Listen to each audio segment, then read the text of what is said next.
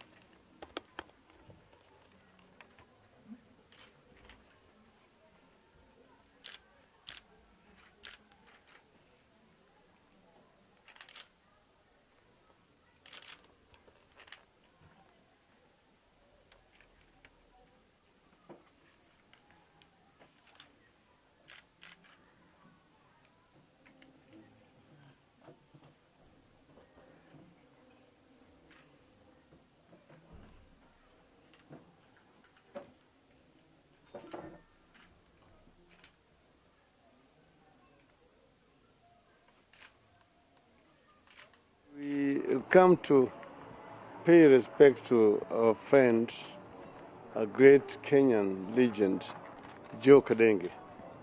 You know, Joe passed on Sunday when we were out of the country. The news of the death of Joe Kadenge has shocked the nation. As you know, Joe Kadenge belonged to that generation of Kenyan soccer legends. Those who really started playing soccer seriously in the later part of the colonial era. During those days, they used to play what was called the Gossage Cup. And Joe's name stood out in those eras, in that era. I remember in the 57, 58, and 59 when Joe Kadenge was playing, and 60. Joe was not only a soccer player. Joe promoted the game of football nationally. And he was a very selfless person. A lot is going to be said about Joe Kadenge. But now I think it will suffice to say that we have lost a great soccer legend in our country, a philanthropist, a man who loved the nation of Kenya, the youth, and who wanted to promote this game, to see that Kenyan soccer is lifted to international standards, which will help the Kenyan youth to gain from the game of soccer. So we shall greatly miss Joe. His jokes, his mannerisms, his ease of communicating with people is going to be missed. But more will be said at appropriate time. I'm here with the Senator for Vihiga, Honorable Mheshimiwa George Khaniri, who will say a few words also.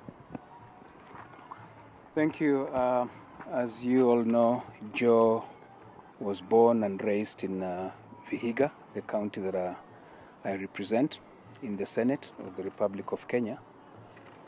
I just want to take this opportunity on my own behalf and on behalf of the family and the people of Vihiga to say pole to the family.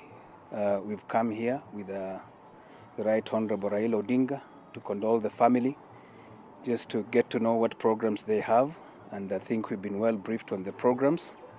We have assured the family that as friends of Joe, we will stand with the family throughout the journey until we ensure that he's given a decent send-off. This is a true legend who has left a big mark in the history of soccer of this country, both as a player and as a coach. So all we say is that may the Almighty God rest his soul in peace and give the family the strength to bear the loss. Thank you.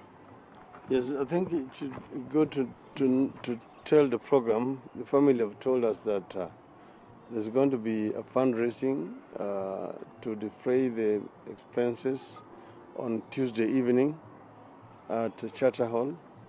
And then on Wednesday, there's going to be a funeral service at